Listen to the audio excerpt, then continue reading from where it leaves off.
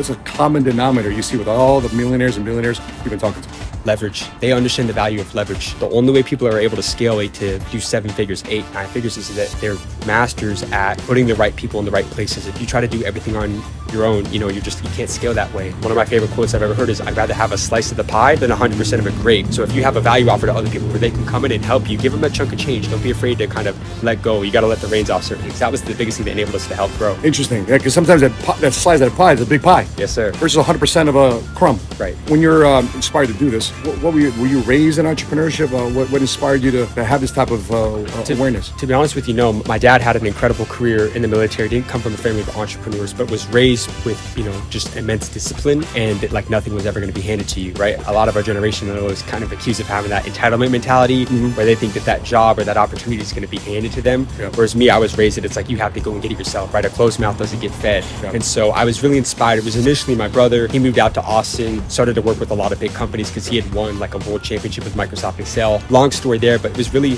seeing what my brother was doing. I went from wanting to go the military route and go in special ops, really wanting to go all in on business, because I thought I was going to be like my dad and go to West Point and go to one of the academies. You got the physique for special ops, man. Yes, sir. Operator. So when you're seeing all these entrepreneurs, what's the average age of the guys that are millionaires, that are very successful, that you can see? Because there's a lot of BS out there. Yeah. Sometimes people think there's get rich quick, in your 20s, get rich quick, in your 40s. Has there like an average age or an average time frame of them being in the business? So everybody's different, right? Like you have the people that, hit in their 20s and made that happen like a legit and honest way. Right now, there's a lot to be said about a lot of people are posing and acting like that they have a lot of money and have made a lot, but it's really all for show. I would say late 30s, to be honest with you, I think the average age of a millionaire is like 50 something years old. Wow. A lot of it is like, I think statistically it's in their 50s. Old guys like me. Right.